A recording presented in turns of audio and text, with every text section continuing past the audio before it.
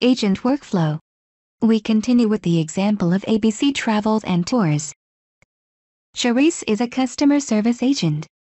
She uses live chat to respond to customer queries. Let us observe how she responds to a customer's chat message. Once the user query is submitted in the queue, the current available agent will receive a notification to respond to the request. The agent may accept or decline the request. Accepting the request will take the agent to the chat window.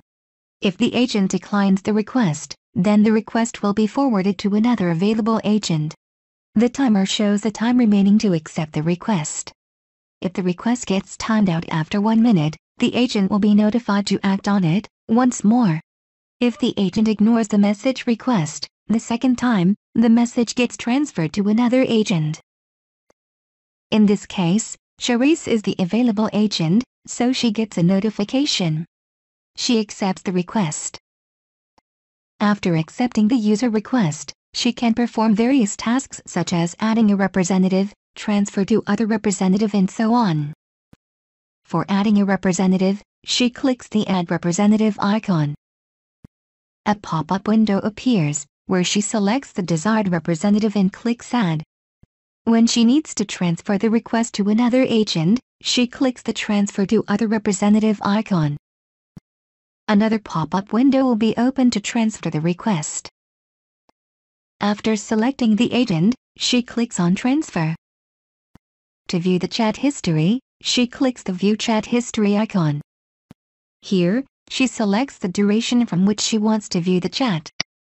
With the Upload feature, she can upload an attachment for sharing it with the customer. Similarly, with the Download File feature, she can download a file that a customer has shared.